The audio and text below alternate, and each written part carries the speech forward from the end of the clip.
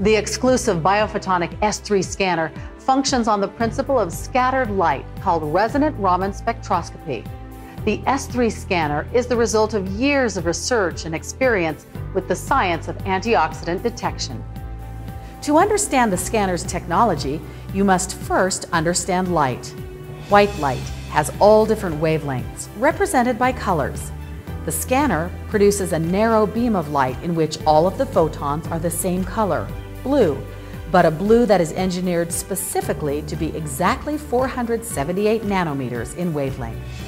When a 478 nanometer photon of light comes into contact with a carotenoid, something interesting happens.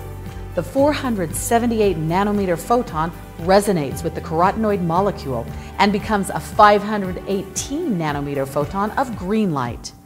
Because the number of photons generated is proportional to the concentration of carotenoids in the skin, these green photons are then counted to provide the carotenoid score.